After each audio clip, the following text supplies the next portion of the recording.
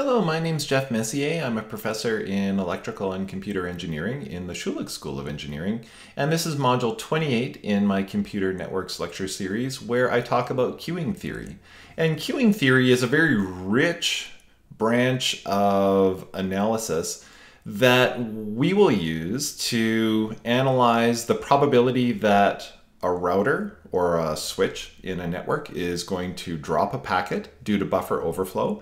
And this analysis is also going to give us the tools we need to figure out how big our routers or our router buffers need to be in order to give us a certain level of reliability in terms of the probability of drop packets. So to start off this discussion, let's first of all talk about how packets get lost on the internet. And the reality is that losses of packets on the internet due to physical layer noise and MAC collisions are actually pretty rare. The possible exception is for wireless links. Like wireless links do have a lot of interference and signal strength problems in some cases. The ARQ algorithms that are built into wireless standards, Wi-Fi standards, are good enough to clean up a lot of lost packets. And so you tend to have situations on wireless links where you either get very slow throughput because you're getting a lot of retransmissions or you can't get coverage at all. So anyways, the reality is that link level packet losses are relatively rare. And one of the primary mechanisms that packets are lost on the internet is actually due to router buffer overflow. And so we have a situation where we maybe have a router that has several incoming traffic streams. There may be several links that are feeding into this router, and packets are arriving on each of these links. And I drew this picture with some care because the arrival, like the traffic patterns of these incoming packets are essentially random. So the time that the packets arrive on these input traffic links is random, and even the lengths of the packets themselves are random. Sometimes we have very long packets, sometimes we have very slow packets. And the router will buffer all of the packets that it receives and try to send it out on its output link. I've only drawn one link here, but of course routers typically have several output links to choose from. But the reality is that these buffers can fill up. And in very, very congested, high traffic situations, we can have a situation where the buffer is full and the router simply refuses to accept a packet because there's no place to put it. So the packet arrives absolutely successfully, completely intact, passes its CRC error detection, but there's simply nowhere to put it. And so very quietly, the router just drops the packet. And just as a bit of notation, each packet requires a certain amount of time equal to the number of bits in the packet divided by the throughput of this output link to clear the router, right? So and it's this delay, the delay required to just clock the bits of the packet out the output link that results in the buffer filling up and us potentially losing packets.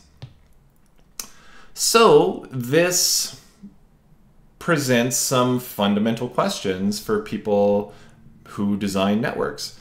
The first question is, how large do we make the router buffers? So we don't want this to happen, right? We don't want to run out of space to put our packets, so we need to make the router buffers big, but the question is how big? And a related question, obviously the two questions are tied together, is, if we choose a buffer of a certain size, what's the probability that that buffer is going to overflow? And so you can sort of see we can come at the problem from two angles. for a given router buffer size, what's the probability of overflow? Or if we want to look at it the other way, if we have a certain probability of overflow that our network can tolerate, how big do we have to make our buffer in order to hit that performance target? And queuing theory basically provides us the tools we need to answer these two questions. And I'm going to introduce queuing theory in a generic way, and then we're going to take some specific real-world values out of our network design case study from Module 27 to work through some practical examples of queuing theory. So we're basically going to take the parameters for the HP ProCurve head-in switch that we talked about as part, or that is being used at the University of Calgary. And we're going to take those parameters and we're going to do some queuing analysis and some buffer overflow analysis on that particular switch, just to give us an idea of how big we need to make buffers in that switch and how much traffic the switch can handle. So queuing theory is actually quite an old branch of mathematical analysis that was originally developed by Erlang to analyze traffic on the Copenhagen telephone exchange way before the internet existed. And I'm just going to give you a little bit of almost just a little bit of a very light sampling of queuing theory. We are going to go into some mathematical detail, but queuing theory is a very broad field, and there are some excellent books out there dedicated to the topic of queuing theory. There's a classic book written by Kleinrock, one of the original architects of the internet, that focuses very specifically on queuing theory. And I'm just going to give you enough to sort of have an appreciation and get us to the point where we can do some analysis on practical routers. And so we can start out our investigation of queuing theory basically just by dealing with averages. So there's a couple parameters that we're going to be working with. The first one is lambda, lambda sub a, or sometimes I'm just going to write lambda. And lambda is basically the average traffic intensity that we're experiencing. So it's the average number of packets arriving at our router per unit time. Where do we get our values of lambda? We can basically do a traffic analysis on our system. So we can use a tool like Wireshark or some packet logging software, and basically just look at how many packets are arriving, over the period of an hour or over the period of a day. The parameter W is the average length of time a packet spends in the router. This is a little bit more complicated to determine because it's a function of how many packets are in front of us, how big are the packets, and how fast can the router get rid of the packets, or basically what's the throughput of the router as it sort of sends packets along its way. However, assuming that we can determine W, there's a very simple formula that allows us to calculate the average number of packets that our router is going to buffer at any particular time. And this formula is called Little's formula. It's named after Little. It's not because the formula is little, but of course it is a very little formula. So the average number of packets buffered by the router is just equal to the number of packets that arrive per unit time multiplied by how long the packets spend in the router before we can get rid of them. And there's a proof for this formula, but it's relatively intuitive if you think about it. And so in a way, it appears like maybe our foray into queuing theory is finished, right? Because the whole point of looking at queuing theory is we would like a tool to allow us to determine how big we need our buffers to be. And right away, the very first formula we've presented essentially tells us how big we need to make our router buffers. So if we know the average number of packets that we're going to be buffering in our router, why not just set our buffer size equal to L? There's a couple of problems with this. One is when dealing with router buffer analysis, we can't really deal in terms of averages, because if we set our buffer size equal to the average number of packets we expect, assuming a symmetric distribution, we're going to be dropping packets half the time, right? Because if something is symmetrically distributed about the average, half the time we're above the average and half the time we're below. And you can imagine that a packet drop rate of 50% is not going to be acceptable for most network design problems. The distribution is not necessarily symmetric, but I'm just sort of saying that as a way of illustrating my point. So instead, rather than designing for averages, we essentially have to design for percentile values. So rather than saying, let's set our buffer size equal to the average number of packets we expect, we instead say things like, how big should our buffer be if we only want to drop packets 1% of the time, or 0.1% of the time. So we basically decide on our packet drop rate, and then we determine how big the packet or the buffer needs to be in order to achieve that packet drop rate.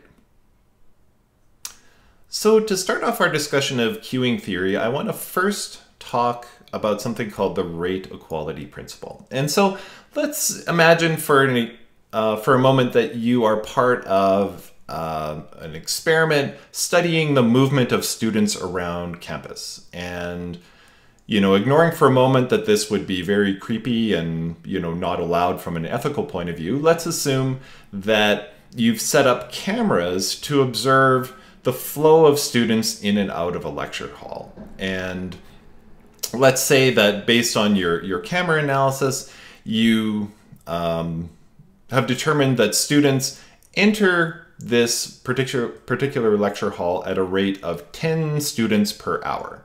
And so the question is, if the students are entering the lecture hall at a rate of 10 students per hour, what rate would we expect them to leave the lecture hall? And the example, of course, is 10 students per hour. So if students are entering a particular room at a particular rate, we would expect them eventually to exit the room at the same rate. And it's kind of a conservation of flow thing. And if you have an electrical engineering background, things like, Kirchhoff's current law allows us to kind of really sort of understand this at quite an intuitive level. So all the rate equality principle says is that if a system enters a certain state at a certain rate, then it's going to exit that state at the same rate.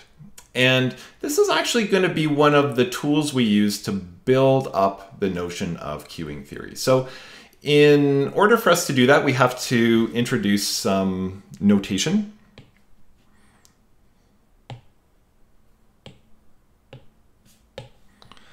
So to start, I'm going to write P sub n as the probability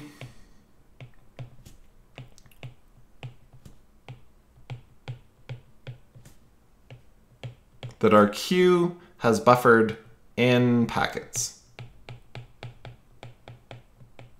And just as a little bit of terminology, the term queue basically refers to kind of a lineup of things. So for example, when we line up at the checkout counter at a store, people will often refer to that as a queue. We're queuing up at the checkout in order to purchase our items and leave the store.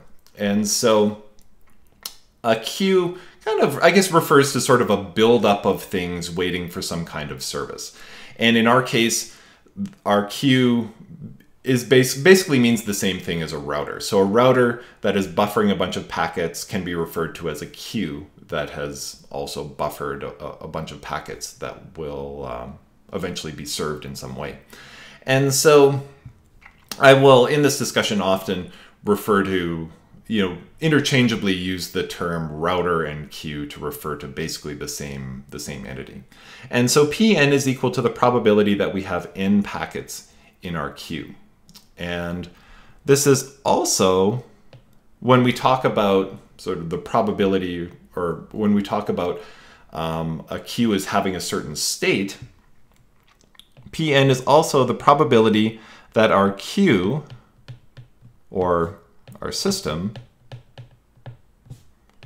is in state n. So if our queue has 2 packets in its buffer, we say it's in state number 2. If it has 0 packets in its buffer, we say that it's in state 0. So system state is basically defined by the number of packets that we've got in our buffer. As I said in the previous slide, lambda is the packet arrival rate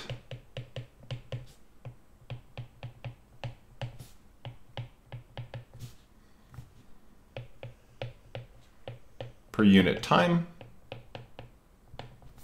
and mu is equal to the packet departure rate.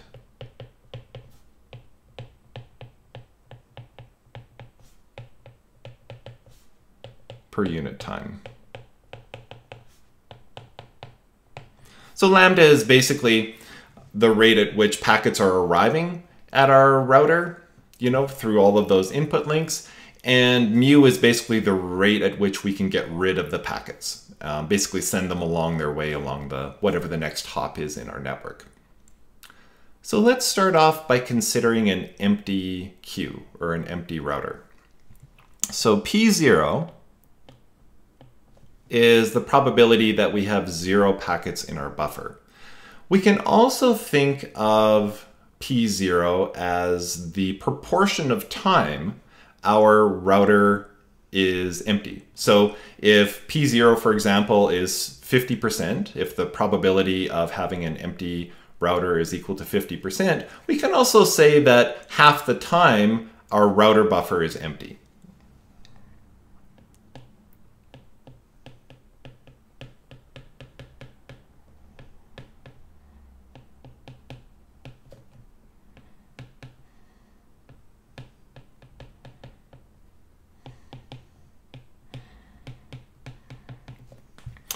And I'm also, as we continue with this discussion, going to introduce the idea of a state diagram. So on the previous slide, I talked about how we define the state of our system as basically being equal to the number of packets we have in our buffer. So if we have no packets in our buffer, we're in state 0. And we can draw a state diagram where the nodes represent the different states.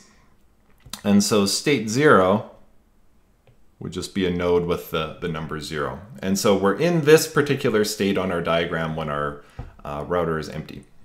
And so if P0 is the proportion of time our buffer is empty, the rate at which we, or if we have, or if we're in the state where our buffer is empty, the way that we exit this state is for a packet to arrive in our buffer, right? And so as soon as a packet arrives in our buffer,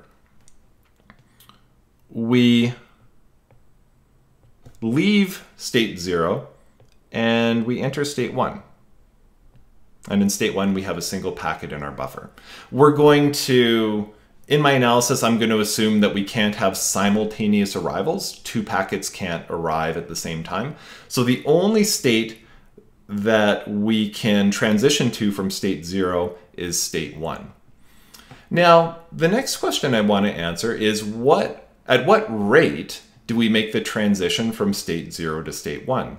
Well, we know that the overall arrival rate of packets is equal to lambda. So we have lambda packets per second arriving at our router, but our router could be in any possible state.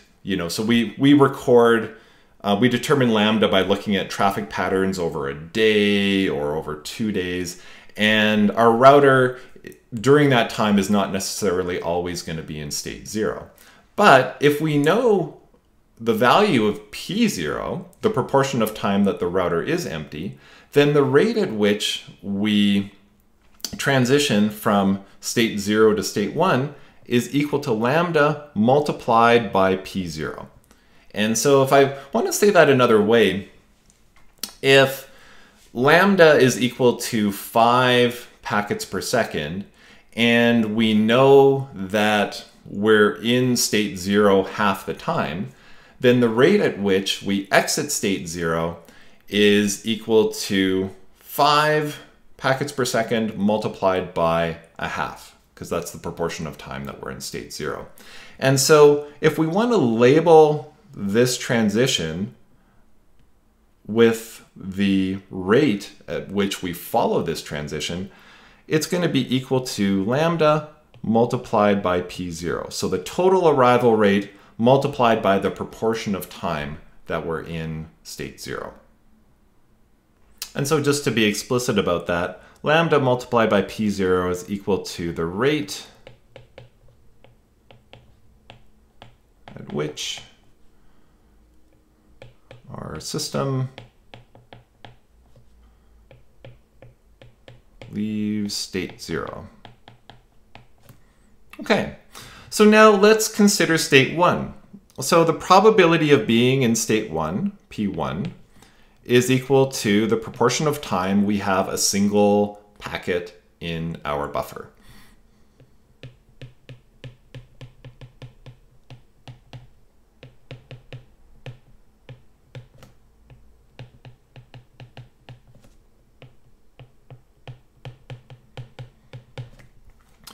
Now, if we're in state 1, we can exit state 1 in 2 ways. So we have one packet in our buffer, and one way we can exit state 1 is for another packet to arrive before we have a chance to get rid of that first packet.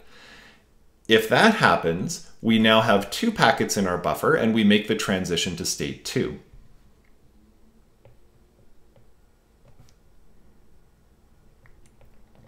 The rate at which we make a transition from state 1 to state 2 is equal to our total arrival rate multiplied by the proportion of time we're in state 1.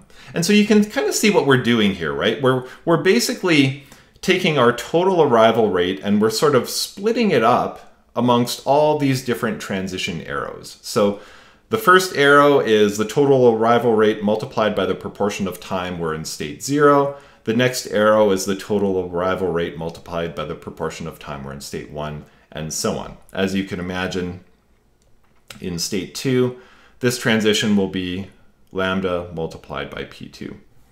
So that's one way we can leave state 1. The other way we can leave state 1 is if we are able to get rid of our single packet before another one arrives. If that happens, our buffer is empty again, and we make a transition back to state 0. The rate at which we follow this arrow is equal to mu, which is the rate at which we get rid of packets, the total rate that we get rid of packets, multiplied by the proportion of time we are in state 1. As you can also expect, if we have 2 packets in our buffer and we get rid of one of those packets before another one arrives, we're left with a single packet in our buffer. And so we go from state 2 down to state 1. The rate at which we follow that arrow is equal to mu times the proportion of time, the proportion of time that we're in state 2. So you're probably following me up to this point, but you might now be thinking it's like, okay, well, what is the point of all this? Why are we drawing these state diagrams? Why am I talking about these state probabilities? Well, remember, our overall objective in this module is to use queuing theory to figure out the probability of buffer overflow.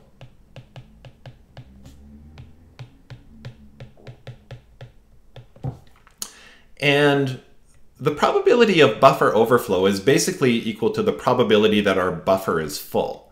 And so if capital N is equal to our buffer size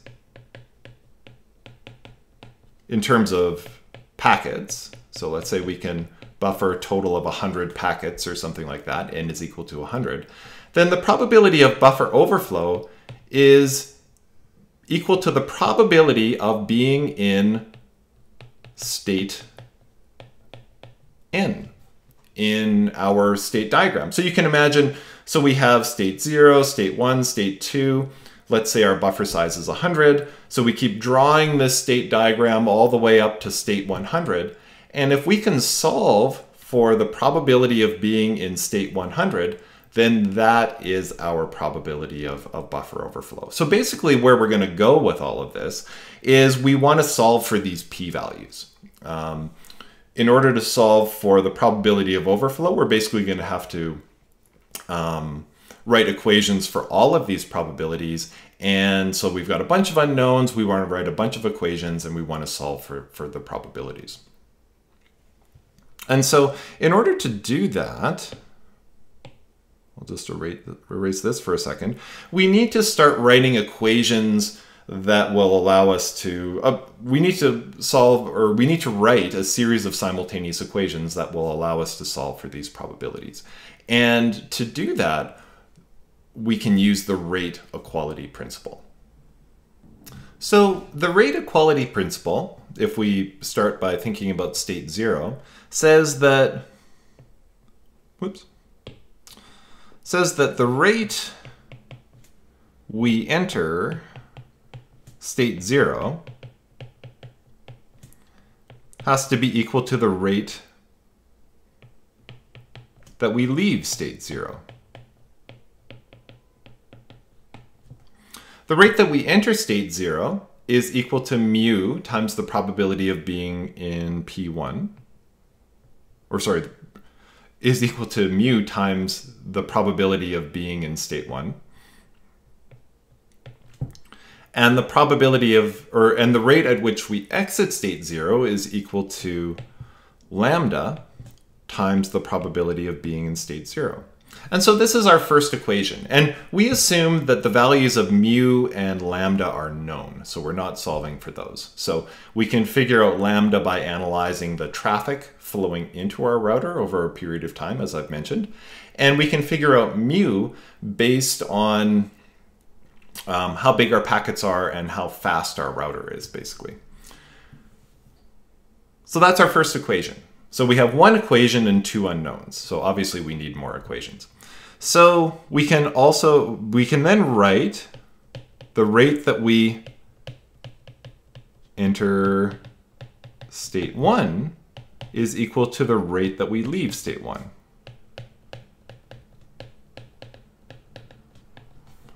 And state 1 is a little more interesting than state 0. There's actually two ways to enter state 1. One is, if I use a different color here, one way we can enter state 1 is from state 0. If a packet arrives while we're in state 0, then we enter state 1. However, the other way we can enter state 1 is from state 2. If we have two packets in our buffer and we're able to get rid of one before another one arrives, then we go back down to state 1. And so the total rate that we enter state 1 is equal to the summation of lambda times P0 and mu times P2.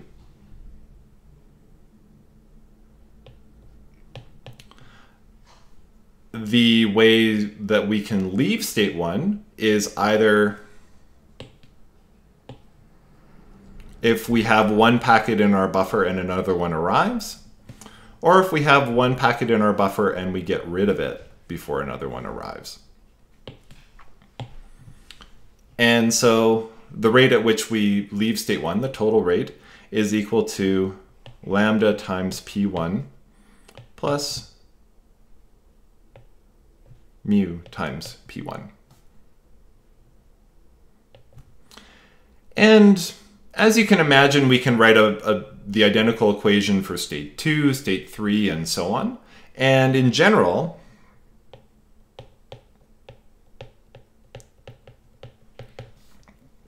for state n, the rate that we leave state n is equal to lambda plus mu times the probability of being in state n.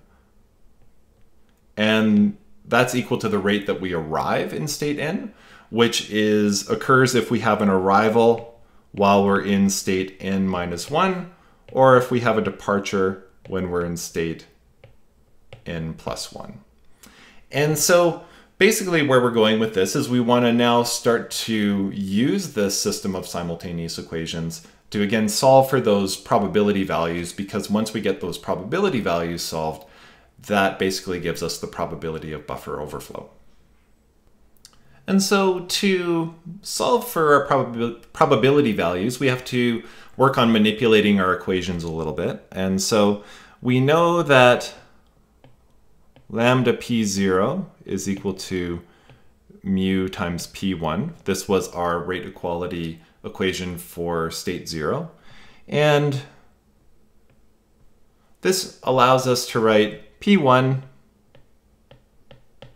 is equal to lambda over mu times p0. If we write our rate equality equation for state 1, we had lambda p1 plus mu p1 is equal to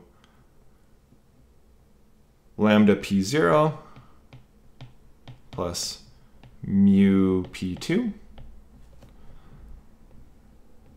This can be rearranged to solve for p2, where we can write p2 is equal to lambda over mu p1 plus p1 minus lambda over mu p0. However, if we look at this part of the equation, we know that p1 is equal to lambda over mu times p0. And so this term that I've highlighted basically goes to 0.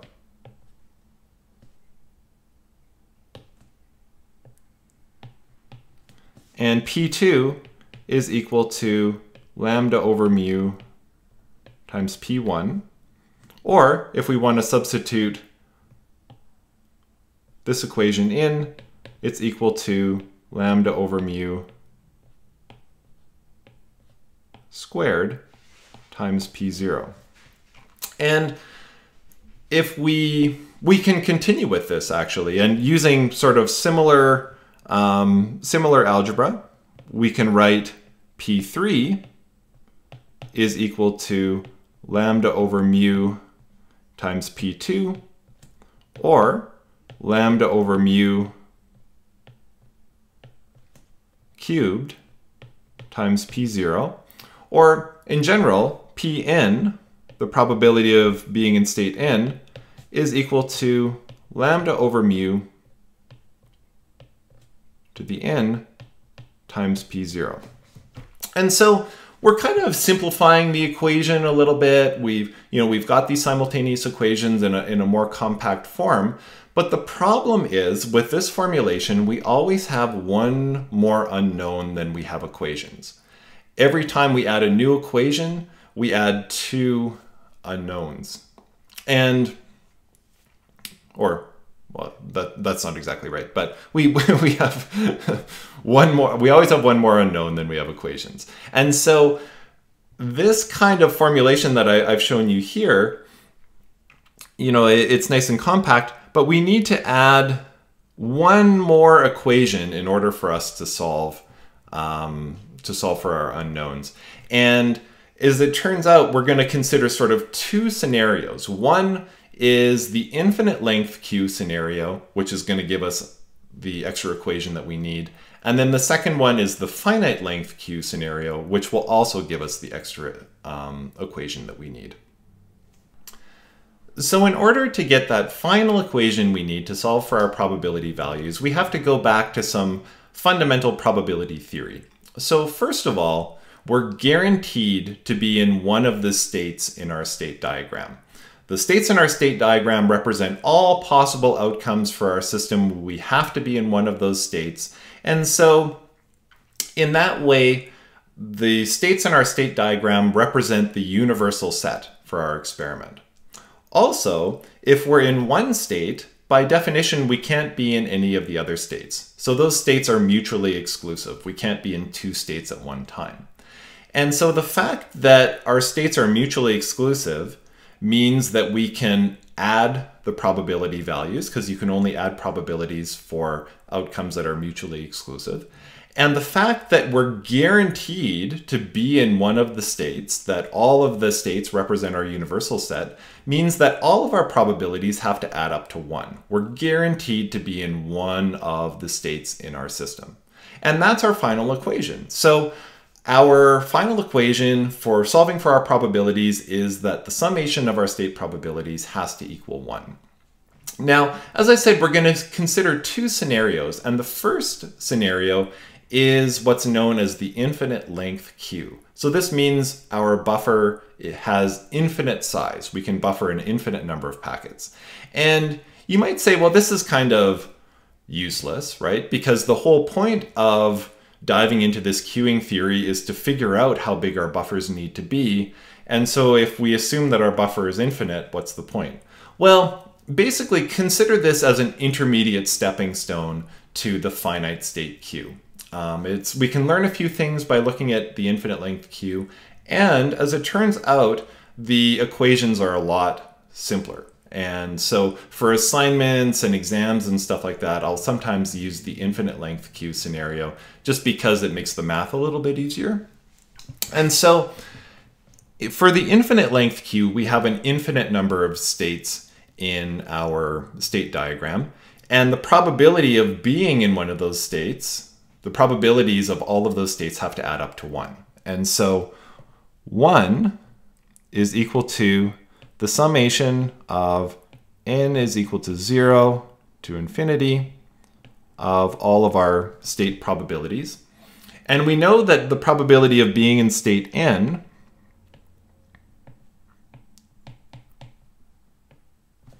is just equal to lambda over mu raised to the power of n p0. Now, as long as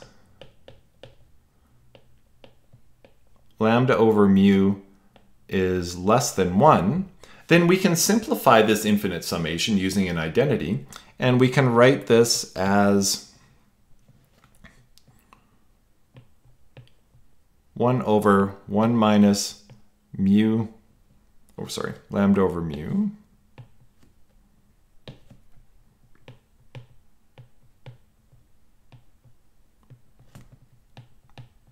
times p0. And the identity that we're using here is, the summation of n is equal to 0 to infinity, a to the power of n is equal to 1 minus a, as long as the magnitude of a is less than 1. And so in order for these equations to hang together, we have to have lambda over mu less than 1, which basically means on average we have to be able to get rid of packets faster than they're arriving. And just pausing there for a second, you could say, well, wait a minute, if we can always get rid of packets faster than they arrive, we should never have any packets in our buffer at all. But remember, these are average quantities. And just because on average we're able to get rid of them faster than they're arriving, there's going to be variation around that average, right? And so sometimes we will have packets arrive faster than we can get rid of them. Just like, in a classroom, if the average on an exam is 75%, it doesn't mean that always everybody gets 75% on the exam. Sometimes you get higher, sometimes you get lower.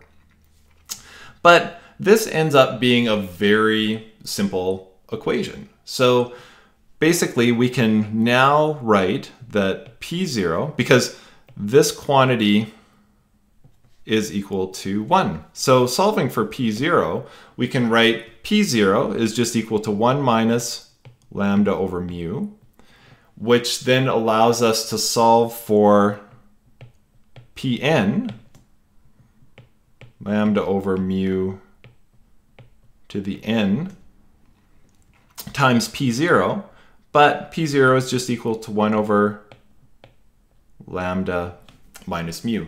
And so we now are able to solve for the probability of being in any state or having any number of packets in our buffer as a function of lambda and mu, which we assume that we know.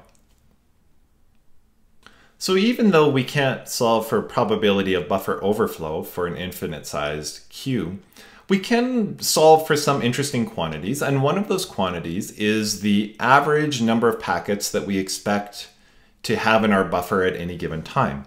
And if you'll recall from back earlier in the module, that quantity is equal to L. So average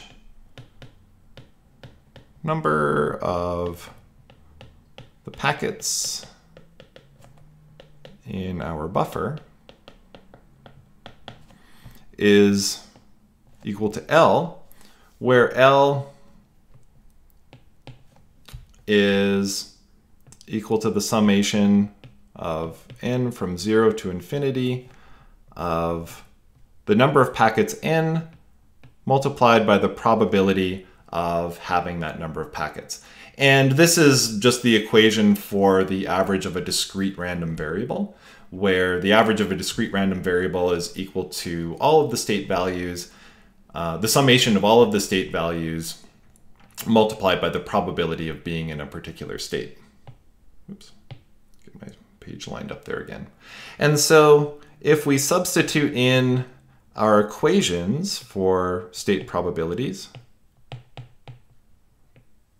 equals 0 to infinity, n, and we know the probability of being in state n is lambda over mu to the n times 1 minus lambda over mu. And then if we use the, we can simplify this equation. If we use the identity that, if we have k equal to 0 to infinity of k multiplied by a to the k, this is equal to a over 1 minus a squared, as long as the magnitude of a is less than 1. This should look familiar because we used this identity to simplify the ARQ equations back a number of modules ago. And so if we use this identity here, L ends up being equal to lambda over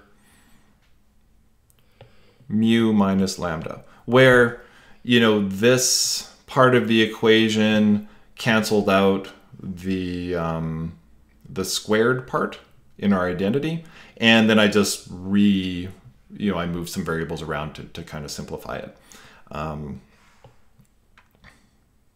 But this is a very simple formula. So the average number of packets that we have in our buffer in an infinite length queue is just equal to lambda divided by mu minus lambda.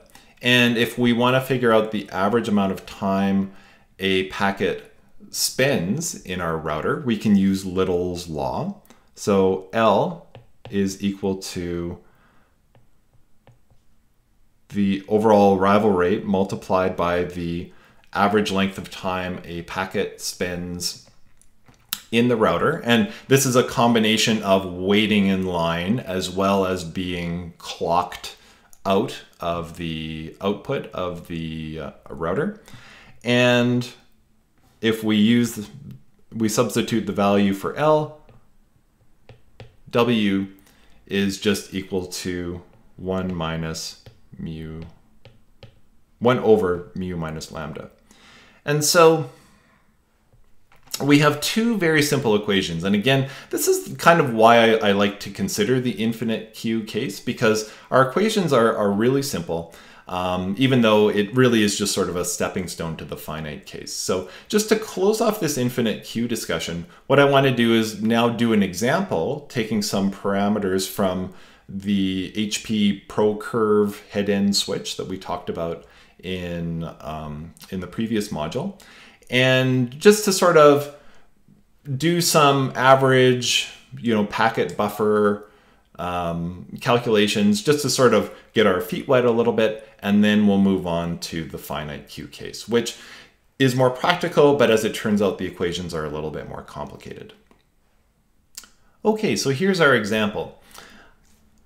The question we're trying to solve is how much latency do we expect along a 6-hop path along the internet? So 6 hops means we have 5 routers. We're going through 5 routers. For the following assumptions. Our average packet size is 500 bytes, which is about right for the internet. Our router output speed is 10 gigabits per second, which is the case with the ProCurve. And our packet arrival rate is 2 million packets per second. So this is a little bit light. So the ProCurve can take up to 214 million packets per second. That's its maximum switching speed. And so we're starting out a little bit light. So this is about 1/100th of the ProCurve's max switching capacity. And so the latency, since we have 5 routers on our path, is going to be equal to 5 times the average amount of time a packet spends in each one of those routers. And so we want to solve for W, multiply it by 5. That's going to be our latency. And we're going to assume infinite length queues. And so we know already what lambda is. Lambda is 2 million packets per second. We now need to calculate mu, the rate at which we can get rid of packets. And mu is equal to 1 packet, which contains 8 times 500 bits, right? Because this is 500 bytes, multiplied by the output speed, basically, of the router. So we can get rid of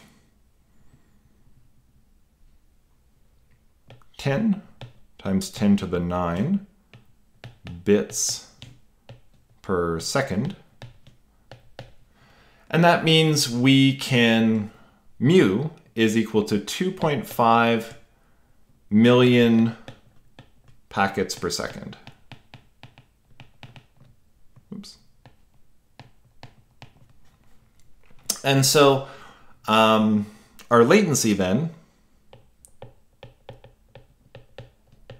is equal to 5 times W, which is just 1 over mu minus lambda, 2.5 times 10 to the 6 minus 2 times 10 to the 6.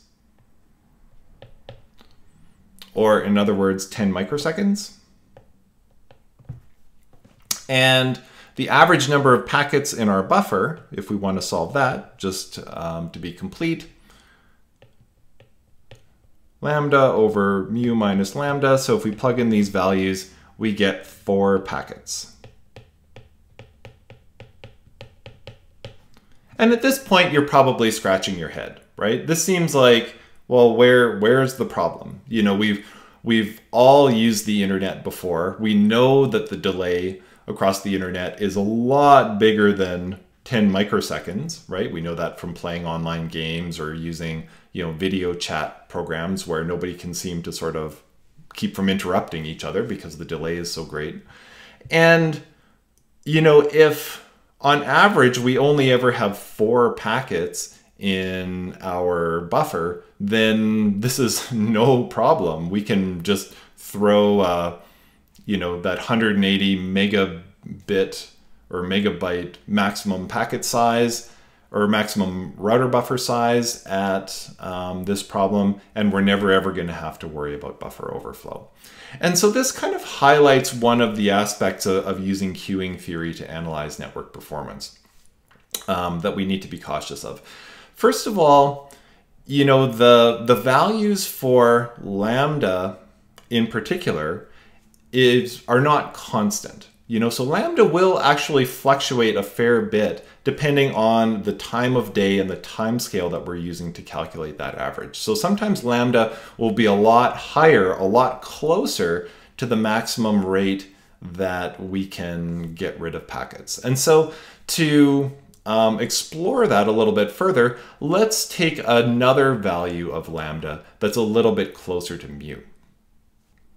So to kind of stress test this thing, let's choose values that are much, much closer to the maximum capabilities of our switch. And so we know the HP Pro Curve has a maximum total throughput of 288 gigabits per second. So let's assume we've got a bunch of parallel output links that allow the switch to just max out that throughput. So that all of its throughput is dedicated to just getting rid of packets from its buffer. And so in that case, our departure rate is going to be equal to, you know, 1 packet divided by 8 times 500 bits multiplied by 288 times 10 to the 9 bits per second, which is equal to 72 million packets per second.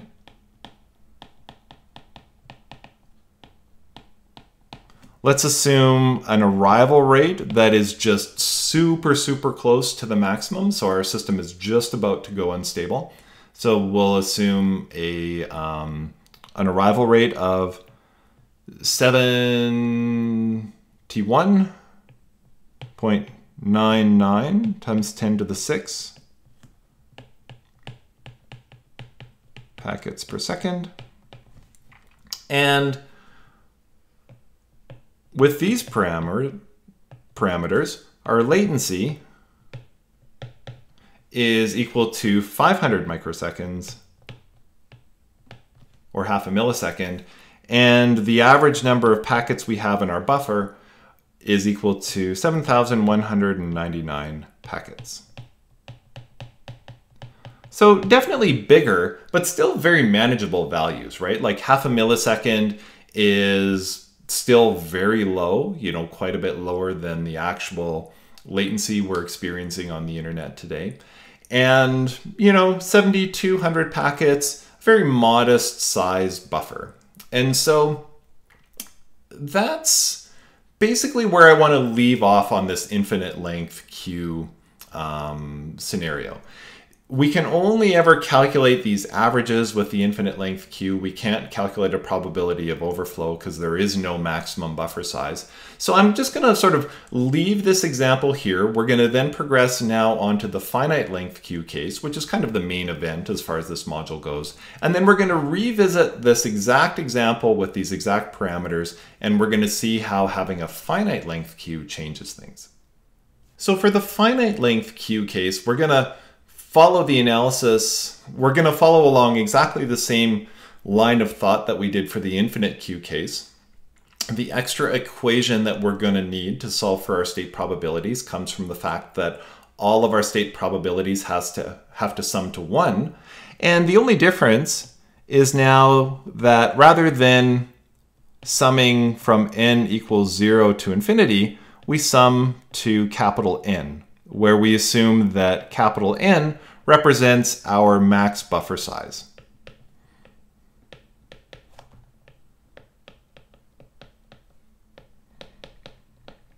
Where we define our buffer size in terms of packets. So if n is equal to 100, our maximum buffer size is 100 packets for the purposes of this analysis. And so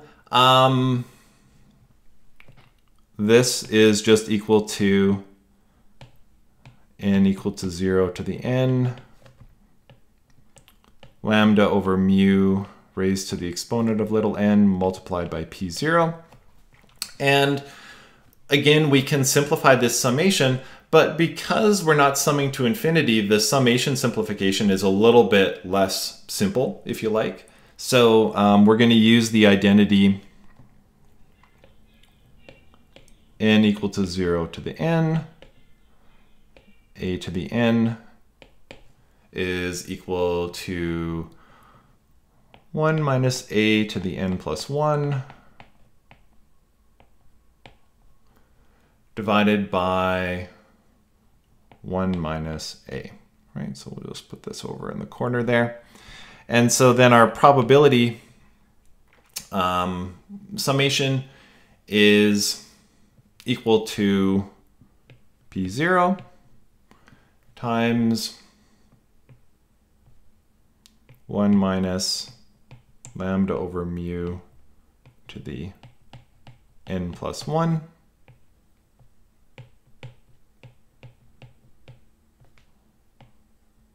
divided by 1 minus lambda over mu. And so we can solve for P0.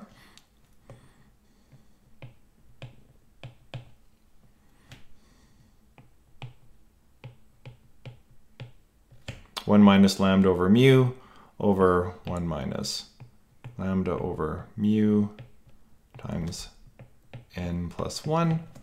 And of course, Pn, the probability of being in state n, is just equal to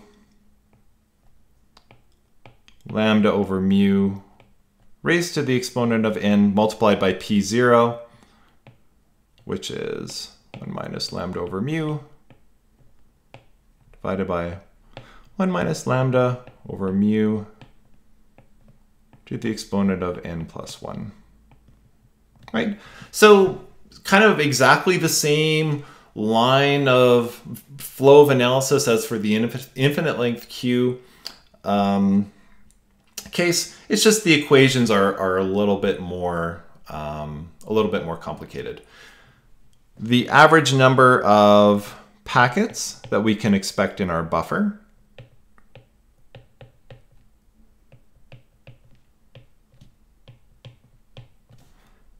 is probably the most complicated of the equations, and this is equal to lambda 1 plus n lambda over mu n plus 1 minus n plus 1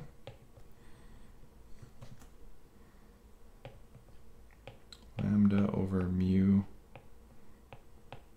to the n, all divided by mu minus lambda 1 minus lambda over mu n plus 1.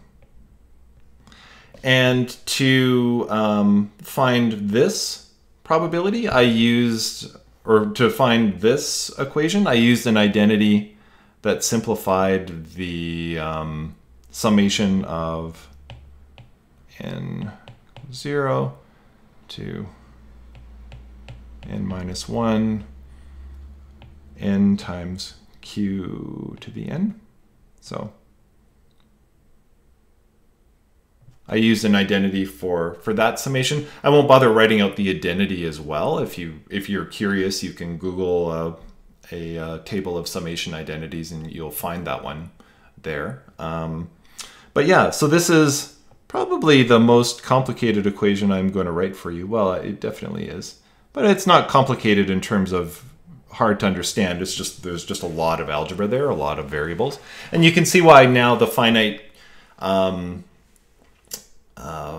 buffer case is a little bit more, I don't know, it just takes a little bit longer to write down. But the fundamentals are the same, right? So we have an equation where we can solve for any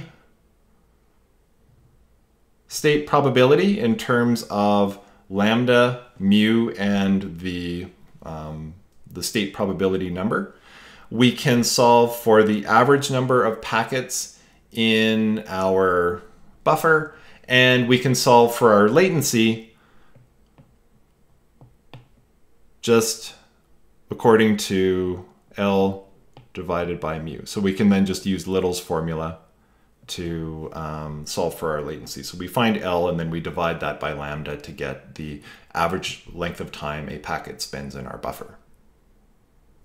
Okay, so now let's redo our ProCurve example from the infinite queue case now that we've got a finite sized buffer. And so I'm going to start out with our original parameters, a lambda of 2 million packets per second, a mu of 2.5 million packets per second. And of course, because we now have a finite sized queue, we have to figure out a value for our buffer. And I'm going to start by assuming n is equal to 2,000 packets, which is roughly works out to about a megabyte of buffer size, which is much smaller than the 180 megabyte maximum that we can have with the ProCurve. So if we, first of all, calculate our probability of overflow, which is kind of the whole point of all of this long discussion. So the probability of overflow is equal to the probability of being in state 2000. And I'm not going to bother writing out all the algebra. I'm just going to write the answer here. You guys can plug in the equation or the values into the equations and just double check the work.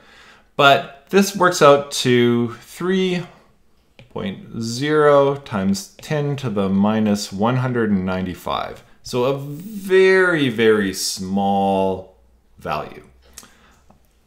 We can determine the average number of packets we have in our buffer.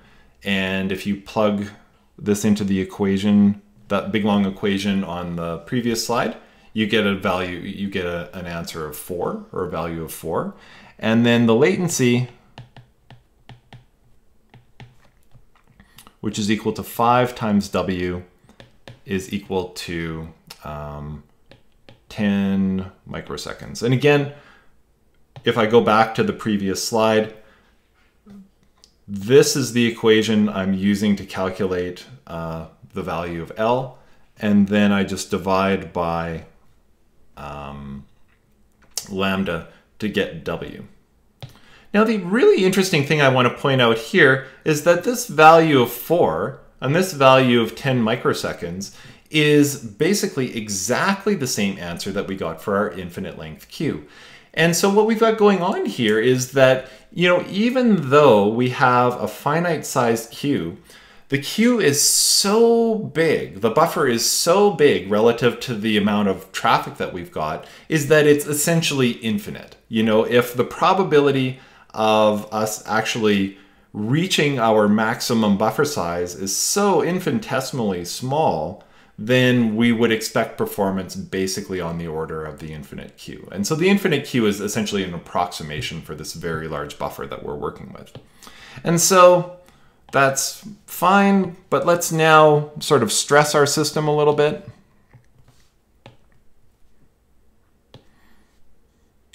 And so let's use our packet arrival rate of 71.99 times 10 to the 6 packets per second, our mu of 72 times 10 to the 6 packets per second. And when we plug in these values, our probability of overflow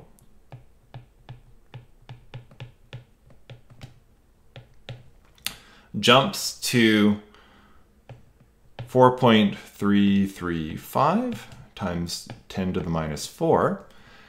The average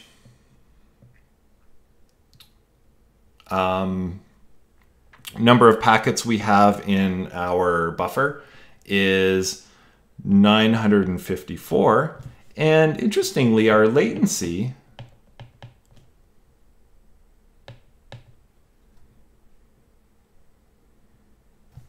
is equal to 5 times W, which is equal to 66.2 microseconds.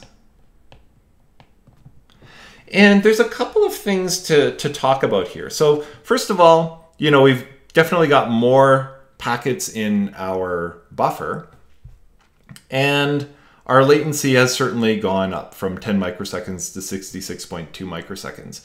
But let me rewind the slides a little bit here, and let's take a look at our infinite queue results for exactly these same parameters.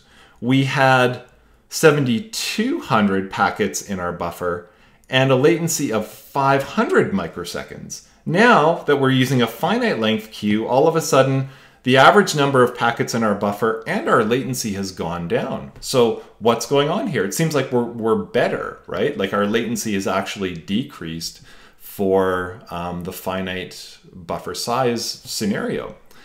What's going on is we're actually now dropping so many packets that our latency is improved. So we used to have 7,200 packets on average in our buffer. We've now dropped down to 954 just because we're dropping so many. And our latency has gone down just because, the packets don't have to wait around in the buffer as long, because the buffer is so short that if you get in the buffer, if you're not dropped, then you actually don't have that long to wait before getting out of the buffer. So it's deceptive. It seems like we're working better, but we're actually worse because we're dropping so many packets. So, the packet drop rate, or the probability of overflow, I guess on this previous slide, 4.3 times 10 to the minus 4, that's quite a bit higher than 3.0 times 10 to the minus 195. But is it still a lot? Is it too high? Is it acceptable? One way to figure this out is to kind of look at the average amount of data that we're just going to drop for this particular probability of overflow. So the number of data bytes that we dropped is equal to our drop rate, 4.335 times 10 to the minus 4, multiplied by the throughput of our switch for this scenario, which is 288 gigabits per second. And let's consider a 24-hour period where in 24 hours we have 86,400 seconds. And if we do this calculation, we find that we drop about 9.8 terabytes of user data. So obviously this is way too high. We can't be dropping 9.8 terabytes of data over a 24-hour period. It just wouldn't be acceptable. And, if we sort of go back, we've kind of handicapped ourselves here a little bit, right? So this buffer size of 2,000 that we've chosen is really far below the buffer size that we actually could get with the ProCurve. And so let's now do a final calculation where we sort of use kind of the maximum possible values for all of our parameters. And so let's assume, we'll stick with the very high values for lambda and mu that we started with, but now let's use a buffer of n is equal to 100,000 packets, which is much closer to kind of what the ProCurve will offer us. And if we redo all of our calculations, I'm not going to do all the algebra, I'll just show you the values. The probability of overflow then drops to 1.289 times 10 to the minus 10. The average number of packets we have in our buffer is equal to 7,199. Our latency is, which is the same as our infinite queue case, right? So now we've got a buffer that's big enough that we're starting to, approximately approach the infinite queue performance. Our latency, 5 times W, is almost but not quite the same as the infinite queue case, 499 microseconds rather than 500 microseconds. And the number of, or the amount of data that we drop in a 24-hour period is now approximately equal to 400 bytes of data, which is a much more acceptable value. So once we sort of put all of the realistic parameters for the pro curve into our calculation and we max out that switch throughput, we get much more acceptable performance. So now, just as a little bit of a closing comment, you could say, well, yeah, no, it's nice that this all sort of hangs together, but if this is if these are kind of finally the typical values for a typical switch that we would find on the internet, how come our latency is often way higher than 499 microseconds? And how come we do lose more than 400 bytes on typical transfers? And it has a lot to do with the very non-stationary nature of the internet. It is very idealistic for us to assume a particular value of lambda and a particular value of mu and just expect that to sort of be constant for all circumstances, times of day. We know traffic varies widely and wildly on the internet depending, is it nighttime? Is it daytime? Is it the weekend? Are people watching Netflix? And so there are situations where lambda can, get a little bit higher than mu for certain periods of time. Switches will get overloaded and the bulk of the traffic will get dropped. It's not that the network isn't working properly, it's just that there will be these edge cases where, switches will get overwhelmed from time to time. So queuing theory is a useful tool in the toolbox to sort of give us, ballpark estimates for buffer size and how we expect our switch to perform. But we always have to remember that the assumptions that we feed into this analysis don't necessarily always reflect what's going on the real internet.